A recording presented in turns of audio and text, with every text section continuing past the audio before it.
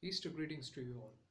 For today's reflection, please join with me in reading St. Matthew chapter 28 verses 1 to 10. Now after the Sabbath, toward the dawn of the first day of the week, Mary Magdalene and the other Mary went to see the tomb. And behold, there was a great earthquake, for an angel of the Lord descended from heaven and came and rolled back the stone and sat on it. His appearance was like lightning, and his clothing white as snow. And for fear of him, the gods trembled and became like dead men. But the angel said to the women, "Do not be afraid, for I know that you seek Jesus who was crucified. He is not here, for he has risen, as he said. Come, see the place where he lay. Then go quickly and tell his disciples that he has risen from the dead, and behold, he is going before you to Galilee. There you will see him.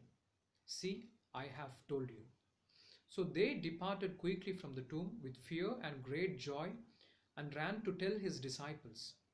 And behold, Jesus met them and said, "Greetings." And they came up and took hold of his feet and worshipped him. Then Jesus said to them, "Do not be afraid.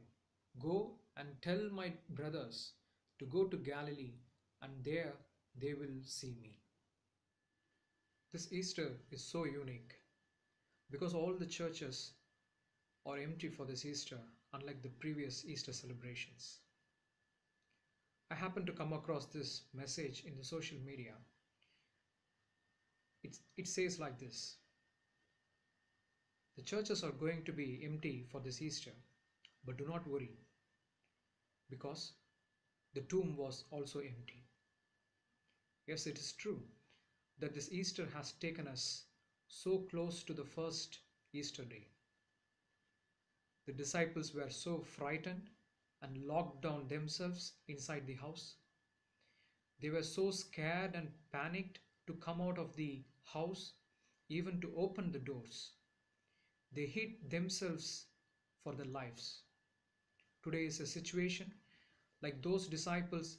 Many of us are frightened, panicked, locked down inside our houses, fearing for our lives because of coronavirus. But the women who went to the empty tomb were given a promise: do not be afraid. The promise was first given by angels, and it was reassured by the resurrected Lord.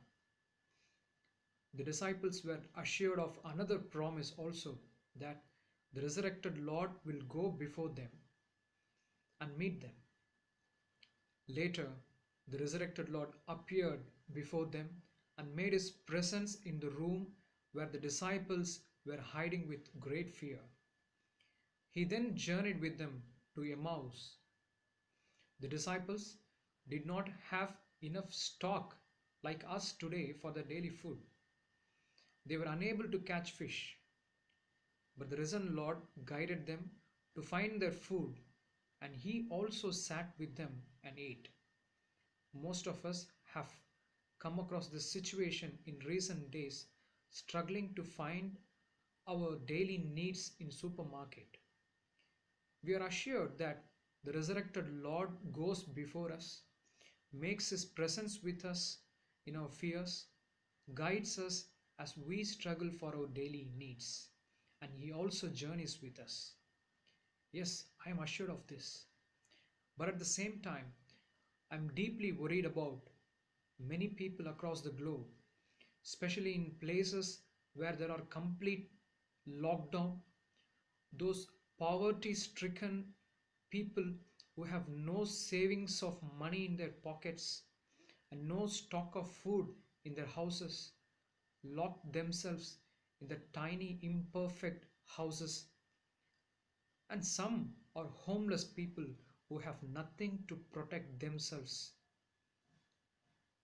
For them, what the risen Lord would mean, what empty tomb will mean. The tomb was empty, and the church today is empty too. The risen Lord was not idle inside the tomb after resurrected. If we are the embodiment of Christ today and his witnesses, should we not take the responsibility of Christ to be his representative on the earth? How are we going to ensure the words of Christ, the resurrected Lord, do not be afraid, to all those who are fighting for their lives in hospitals and those frontline health workers who have risked their lives like Christ had risked his life for us? How are we going to be in solidarity with them? How are we going to stretch our hands to help the homeless and those victimized by poverty in this crisis time? It is not easy to answer these questions in words, but may we be challenged by these questions. The Christ community has always been a pastoral community, sharing the burdens of each other, strengthening one another in prayers and actions.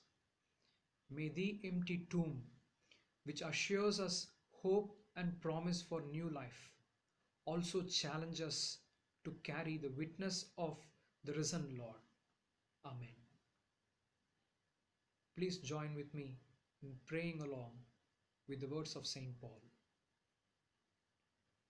We are afflicted in every way, but not crushed, perplexed, but not driven to despair, persecuted, but not forsaken, struck down, but not destroyed, always carrying in the body the death of Jesus, so that the life of Jesus may also be manifested in our bodies. For we who live are always being given over to death for Jesus' sake, so that the life of Jesus also may be manifested in our mortal flesh. Amen. May the risen Lord strengthen us to comfort those who are wounded, to carry the good news of hope and new life to all those who are at the verge of losing them. May you be a blessing to all. Amen.